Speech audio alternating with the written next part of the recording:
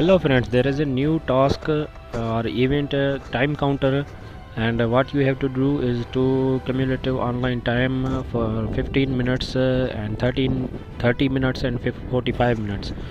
What is this and how you can do it, and what you will get in this event? You will get this locust weapon crate. You see there are different weapons and credit also.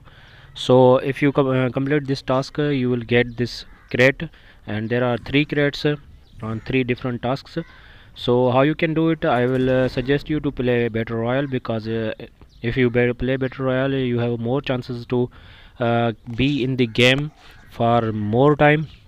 So this is very important, and you just start the game and go and just find the location where you can stay as much as possible.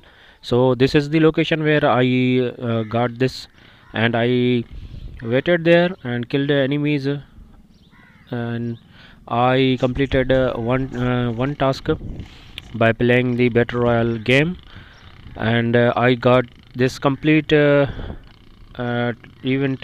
completed just by playing 3 battle royale games.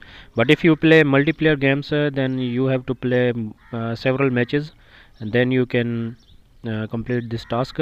Now you see that I have completed the first by playing one game, but then I played 2 more matches and I completed all the tasks. Now I'm going to open the crates, and let's see what we get.